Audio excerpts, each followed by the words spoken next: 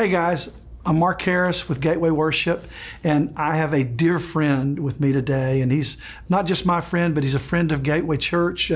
He actually served here for a season. Dr. Pete Sanchez was with Integrity Music and is just one of absolutely my favorite teachers on the subject of worship.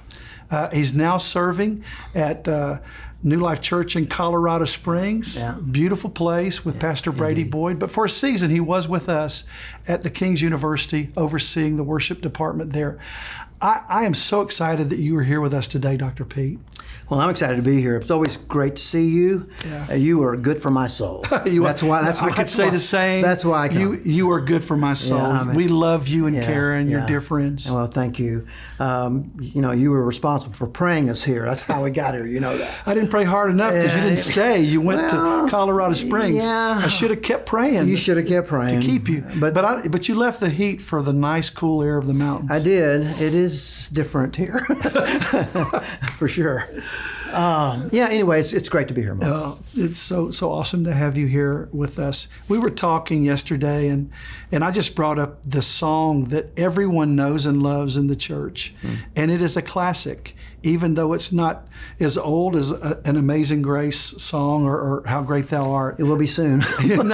No, it's not. I think it's one of those songs that will endure and that will be around just for generations. And it's the song that we love and we all sing, I Exalt Thee. What a song. Like, I remember the first time I heard that song, I was like, what is this? And it's just one of those songs that feels like it's been around forever. Yeah.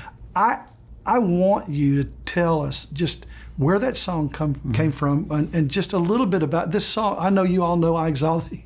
If you don't, I don't know where you've been because we've sung it so much. But tell us about that song, just the creation of the song, where it came from, how it was birthed. Well, I think the whole dynamic that moved me into the whole worship area from just commercial music was this sense of the presence of God. Yeah. The resurrecting Spirit of God who raised Jesus from the dead. That always excites me when I think about that the same Spirit that raised him from the dead is the same one that will raise us at the end. And that's the dynamic that works in the church, works in us, and I think it works in writers as well. So, I've known artistry and creativity and those kinds of things, but there's something about the presence of God that you begin to realize that's something that you experience that's given, you don't own. It's something that's entrusted to you. And I think as I first experienced that with I Exalt Thee, I was a writer. I was trying to write through the Psalms. I'd made a commitment to write one song from every Psalm before I died. And I was in my 20s, my late 20s, and I was singing piano, and I'm going through the scriptures, and for that day, Psalm 97 came up. And so I'm reading through it, trying to find a hook, trying to find something that would capture my heart. And for whatever reason, the verse 9 stuck out to me, for thou, Lord, art high. Thou art exalted, high above all the earth. And so I started playing, started singing. It was purely devotional. It was never meant to go anywhere outside that apartment. It was purely devotional. And so every so often I'd sit at the piano, sing it again, and I'd sense something on the song, but it was unfinished. I could tell it was unfinished. So I kept asking the Lord, where's this supposed to go? And so for 6 months I battled with that song, trying to finish it. And then one Sunday morning, and it was in April of the year, it was a cool morning, my wife was running a little bit late for church, so I went back to the piano, and I sat there, and I again played the verse part. And then as I got to the chorus and began singing I Exalt Thee, it's as though, literally, it's the only way I can describe it, it's as though I walked into another room. I was singing, but I was somewhere else. Wow. It was a out-of-body experience. It sounds weird, but to this day, it's like it was yesterday. It was this eternal moment that I could not have created, that I could not have scripted, that I could not have expected or anticipated. I was just with the text, singing the text, and it's though the Lord went, Wow. And I walked into a room, and I remember the chills I got and the feeling that I had, and I stepped away from the piano and I thought to myself, oh, what was that? What was that? And then Karen came out, we went to church, and I thought, well, thank you, Lord, I appreciate you doing that for me, you know? And then I was invited to a songwriters conference in Mississippi it was a national songwriters conference of some sort, and we had all been asked to submit 2 songs. And so I rolled out my best 2. I was last on the schedule, rolled them out, everybody clapped and everybody enjoyed them, and then there was a pause, and the moderator turned to me, and he didn't do this with anybody else, turned to me and he said, do you have anything else? And I thought to myself, oh no, all I have is I Exalt Thee. So I said, I have a little chorus that I've written, so I started singing it, and when I got to the chorus, to my surprise, it was as though a lightning bolt ran through the room. Wow. Everybody in the room, without exception, jumped to their feet, hands shot into the air. They were singing at the top of their lungs, and tears were rolling down their face. And I was sitting behind the keyboard having this out-of-body experience, wanting to say to them, no, that's the simplest song I've ever written. These other songs are much more robust, you know, they'll last a lot longer. But I felt like the Lord was saying to me, I've chosen this one. My hand is on this song. So even as a songwriter, I've learned that you can write and write and write and write. Yeah. But for some reason, there are just those songs that endure. There's those songs that's got a touch of eternity on them. And so I was forever shaped by those 2 events. Being in a space that I couldn't create, I couldn't make it happen. I couldn't go back and try to, duplicate it again. It was something where the Lord, I just could sense the literal manifest presence of God. That's what I learned it was later. And then in that room to see, it went from my piano to a big room of men and women and writers who had never heard the song before. Yeah. But were simply ushered into that same space again. And then a little bit later, I got a cassette tape. You remember what those are. And I got a cassette tape with 10 nations singing in their language, I Exalt Thee, overseas. I cried. I just wept. Because I never shopped the song. Yeah. I never intended to shop the song. I didn't meet with a publisher. I didn't try to convince anybody this was a good song for a project. God just took it and went, and honestly, I've walked into huge meetings where they're singing I Exalt Thee. Nobody knows my name. Nobody knows anything about me. Thousands of people singing.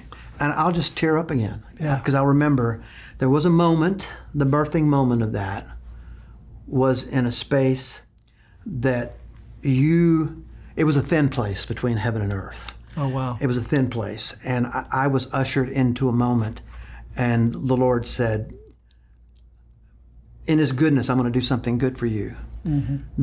That now I see part of that good thing that God did for me through that song was to bring me to a place like this, to meet somebody like you. I didn't know that back then. I didn't know anything about Gateway. Gateway didn't exist. Matter of fact, Integrity Music didn't exist. How old were you when you wrote that song? I was about 27, 28. Wow. And it was I'd written hundreds of songs. Yeah. But it was that song that the Lord has used both to remind me I'm with you, and also to remind me that it wasn't because of how talented you were. It was about how faithful you were with what you had at the moment. I love that. And I remember Jesus saying, "He who is faithful in a little thing will be given much." And so for me, every time I hear it sung, even at New Life, when I hear them sing it, there's something in me that goes, Lord, thank you. I don't understand this. Yeah. I don't really understand how you do this. But I'm grateful that there's a song that appears, at least for over 4 decades now, has something of the enduring kiss of God on it. Oh, yes. And so I encourage our writers, write the songs that matter, write the songs that endure, write the songs that come out of the presence of God. Yes, your artistry serves that, but the instrument the Lord wants to play is you. He wants to sing through you. It's not just your song, but can He sing through you? And that has all kinds of implications for what you're rooted in, what you're digesting, what your intake is, what your time with the Lord off platform really is. All those things. I'm waiting for the songs, especially in this time that we're living in now. songs that had this prophetic touch to them that usher people into a place they can't create, they can't politicize, they can't argue over, they can't debate over, because everything, I believe, is changed in the presence of God. And for me, I Exalt Thee has been, at least for me, for my family, for my grandchildren, one of those gifts to the Lord, from the Lord to us, that says, I loved you before you ever loved me. And I'm going to continue to love the generations after you, even if nobody ever knows your name. And I say to the Lord, Lord, you don't owe me anything. I owe you everything. And I Exalt Thee constantly reminds me, the Lord has done good to you. Yeah. And so I quote the passage, I've been young, now I'm old. Yeah. But I've never seen the righteous forsaken, and I've never seen his seed begging for bread. And that's my testimony. After all these years, after every place we've been and seen, the churches we've seen, the ministries we've seen, the Lord's way is best. It's good. It's a good way, even if you can't plan it out from the beginning. If he brings me to people like the people in this room, with you, Gateway, New Life, I'm a blessed person. Amen. Because the Lord said, the righteous will never, never be forsaken. So we were having a great conversation yesterday. So I love to hear you talk about worship. I love to hear you really talk about theology and Scripture. But we were talking about songs and just where songs come from. And I was sharing with you that I'd recently written with a writer from Nashville, and she told me a story of this guy that died, went to heaven.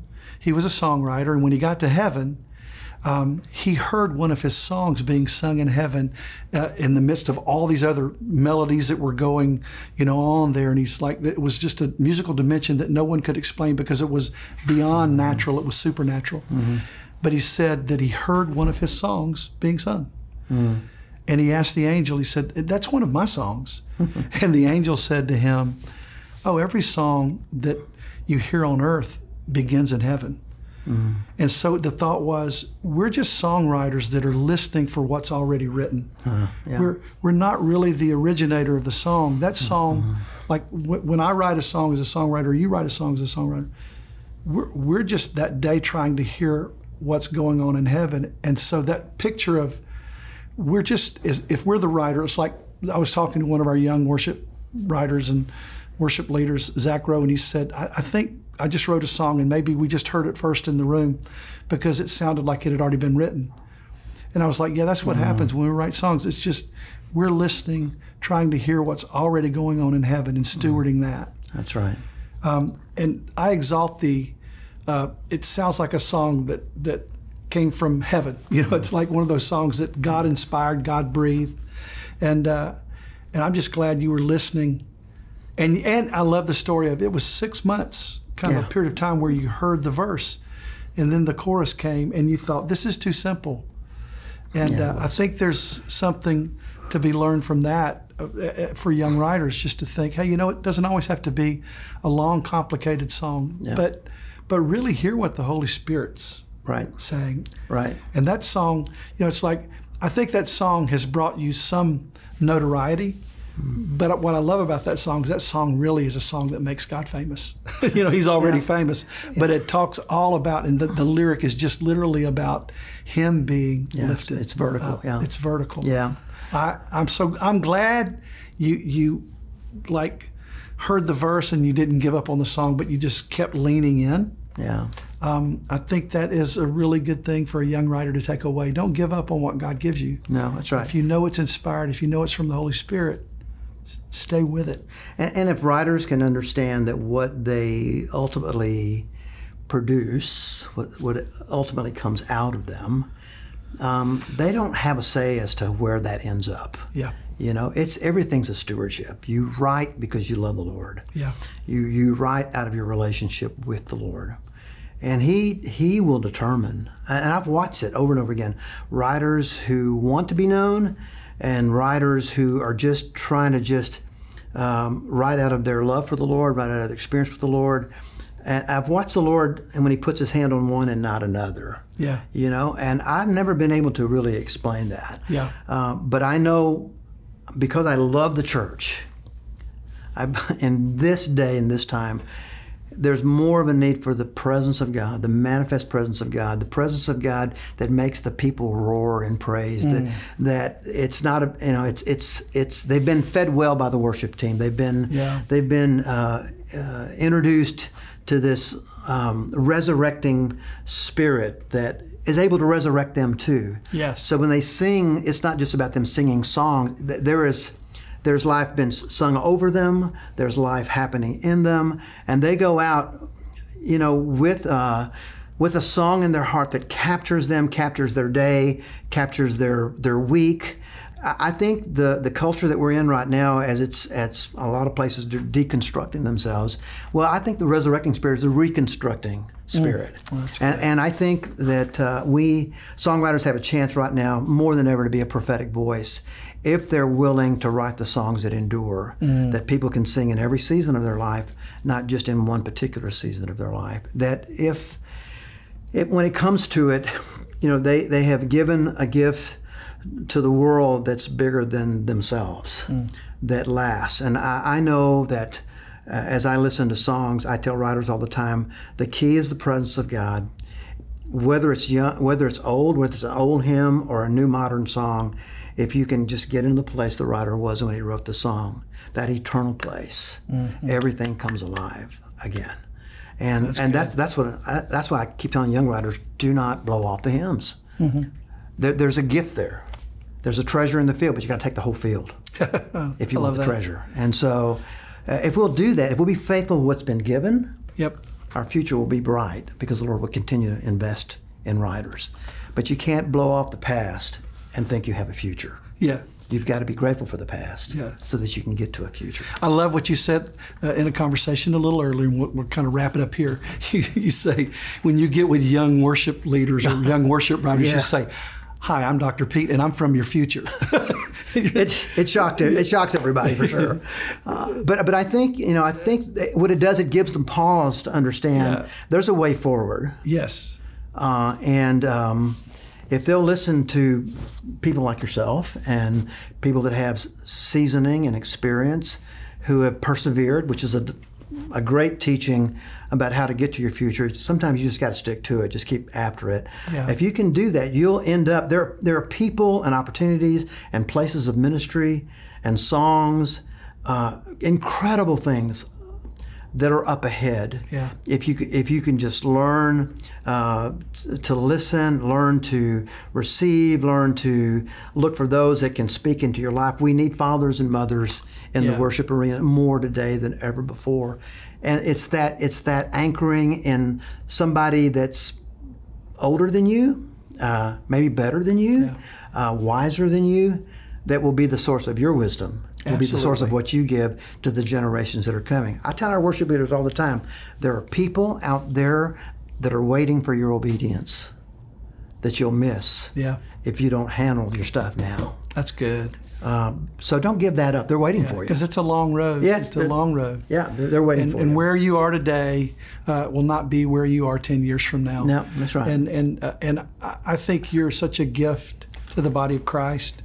I know you are to me. I know you have been to Gateway Church, and I know you're such a gift to New Life. And I know we're friends as far as churches. We love partnering together, and I know that for all the young writers there and the young worship leaders, you're such a tremendous blessing to them because you are a father in the church. You and Karen, father and mother. And I just want to say it's been awesome to have you with us. Thank you. We love you. We're grateful for your friendship, grateful for all that you've poured into us here, and hope that you continue to do that. You're welcome back anytime. We love you at Gateway Church, Gateway Worship. So grateful for you, Dr. Thank you. And can I just say to you in closing too, that every time I'm around somebody like you, I taste that moment again. When I say you're good for my soul. Amen. I look for worship leaders and people that way where I taste a moment again. So thank you for your friendship. Amen. It's a place I can drink and eat and go back refreshed. Thank you. Come back often. God bless, guys. Yeah, thank you.